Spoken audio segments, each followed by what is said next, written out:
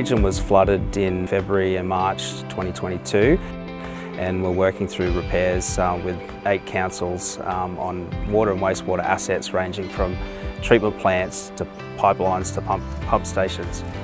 New South Wales Public Works has been appointed as the lead delivery agent for the North Coast Water and Wastewater Repair and Recovery Program. New South Wales Public Works are working with councils to deliver these projects, and we bring to the program a wealth of experience in water and wastewater asset management and construction. The program was broken into 2 stages. Stage 1 was emergency repairs, somewhere around 60 plus projects completed under that stage. Stage 2 is a recovery stage, which covers over 80 projects, and the program's been funded by New South Wales State Government, and it's been a real collaborative effort between the Northern Rivers Reconstruction Corporation, Water Infrastructure New South Wales, the EPA, local Aboriginal land councils and our local councils as well. There's a lot of work being done to make sure that this provides resilience to the communities and the area against future floods.